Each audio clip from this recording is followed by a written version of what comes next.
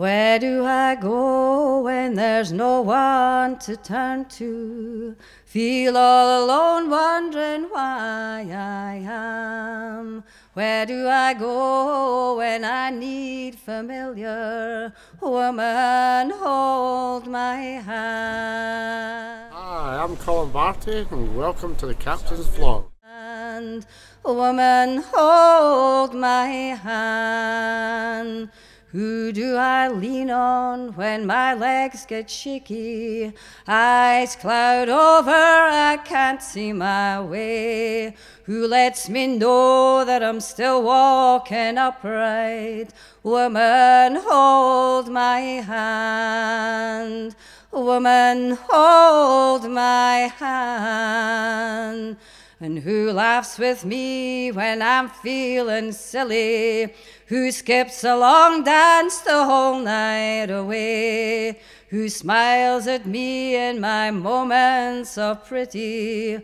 Woman, hold my hand. Woman, hold my hand. And who binds my wounds when I'm bruised and battered by strangers and those daily walking in my life? Who lets me know that I'm more than my hurting? Woman, hold my hand. Woman, hold my hand. And who cries with me when I lose my baby by accident, choice, or against my will?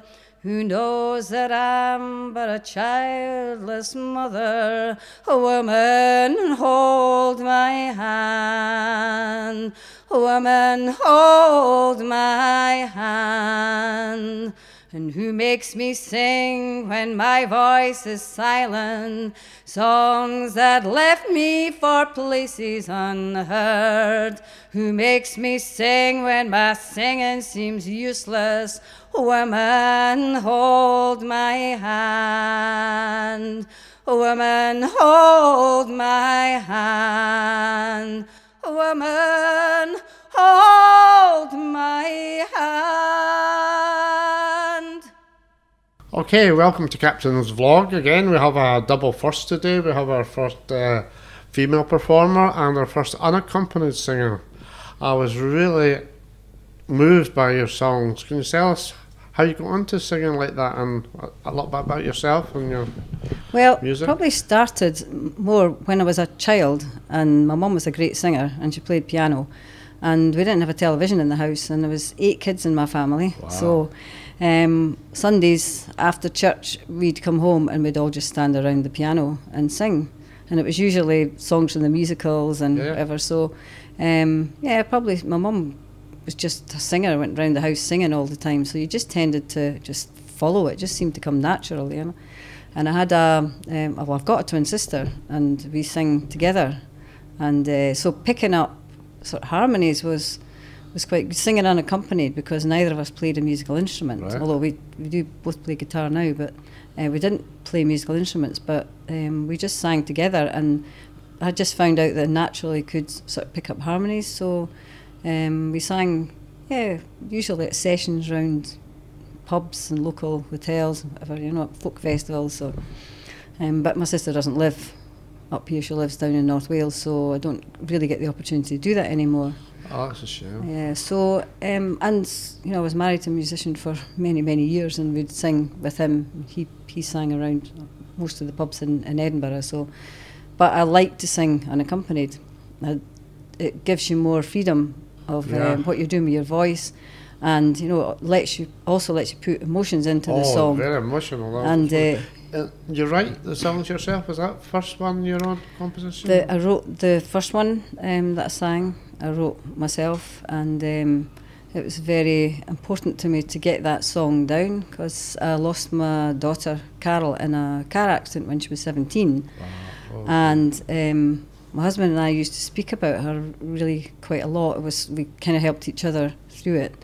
And my husband died just about 6 years ago, and I suddenly realised that nobody mentioned her name. Nobody was speaking about her anymore, and it was like all of a sudden I started to really panic about all the things that we spoke about, that I was going to forget. Yeah. All these little things, the funny things that she did. Quirks, so I started kind of writing down all the little quirky things. She was very funny, you know, always made us laugh. So I started writing down all these little quirky things. But when I was doing that, I suddenly thought, actually, probably the most important thing is actually trying to remember what she sounded like, you know, how she spoke. And it was like forgetting. The fear of forgetting her voice is obviously one of the sound of her voice is one of the lines in the song. So I was really lucky to be able to. I went to Lismore. Mary Campbell and Sarah Impala were doing a songwriting workshop, and it's such a magical place. And just got the opportunity to just explore my voice, explore the words, and actually write the song. So yeah, it was nice to just get it down on paper. Very emotional, but I find now that I can sing it because it's something that I've needed to do.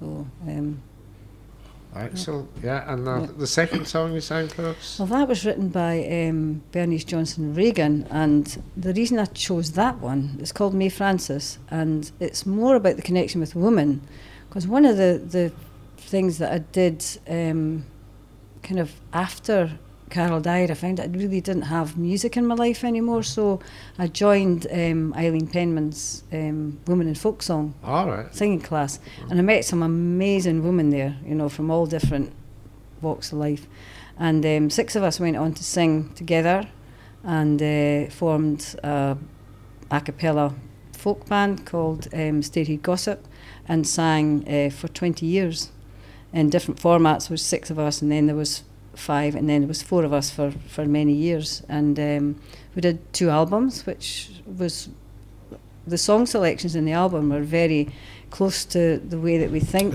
you know, very sort of political in a way, but also a way of it's important for us to support other women, because I know that men go through hard times, but women tend to, you know, go through hard times, and women are fortunate because we talk about it. Yeah, men, it's true, more it's kind of hold it in, keep a lot to themselves. So I think it was important to get things out and to say things, and we chose that song to sing because it was how we felt about each other, right?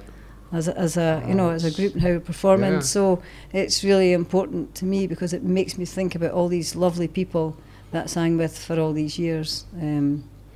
So that's why I chose that one. And you mentioned recordings there. Have you recorded these songs? Can yes, people we get hold did. Of them? Yes, they're available obviously online, Spotify, and you can download tracks from them. Yeah. There's 2 CDs. One's called Stirring It Up, the first one, and the second one's called say that again? Stirring It Up. Stirring It Up. Stirring It Up. All the different, and the other one's called Stepsisters. Wow. Because we're called Stairhead Gossip Step, and we all basically we are sisters, you know. So we always will be sisters, all 6 of us. So. And do you sing regularly? If anybody watching the vlog wants to come along and hear you? Well, obviously in the captain's bar. I come to sessions, Kevin Gore's session on a Wednesday night, and sometimes a Thursday early session. Yeah. On Monday nights go to the Royal Oak, which is another kind of open mic session. But sing at lots of people's sort of parties and folk festivals, and sung at lots of weddings actually. Tremendous. Yeah, so just enjoy getting out. Yeah. Because it's just, you just feel that you can come out as a woman on her own. That used to be kind of frowned upon for people to come out. And my mother would never go out. Absolutely not. You know, so looking at having somewhere where you could come, where you can make friends, and I've got some great friendships now through music. And Pam, really good friend of mine now. You know, obviously, Captain's Bar is brilliant, absolutely brilliant. Love it. Just makes you feel like we've got a big musical family. Yes, exactly. Good. Yeah. Okay, is there anything else you'd like to add to that? Unless you've covered something you want Not really. I think that's probably just a fraction of my story, obviously. Oh, a fraction of the story. That's the first episode. Thank you. We'll revisit it once we get the songs out there, Fantastic. Good stuff. When you were 5, coming home from school, you used to come in, climbing over the wall, though the gate was open for us all. Now that's just a fading memory, fading memory, fading memory. How can I stop those memories from fading away? Cartwheels along the promenade wall, backflips up and down the hall. You laughed louder than us all. Now that's just a fading memory, fading memory, fading memory. How can I stop those memories from fading away? You love to sing and play your guitar, saving wild animals from afar, listening to Bob Dylan singing in the car. Now that's just a fading memory, fading memory, fading memory. How can I stop those memories from fading away? Now it gets harder every day. Your photograph looks so cold and grey. Your smiling face once had a lot to say, but now it's a fading memory, fading memory, fading memory. How can I stop those memories from fading away? Now life could be different if we had a choice. You somehow learn to live with the loss, but the fear of forgetting the sound of your voice, that's a terrible fading memory, fading memory, fading memory. How can I stop those memories from fading away? Fading memory, fading memory. How can I stop those memories from fading away?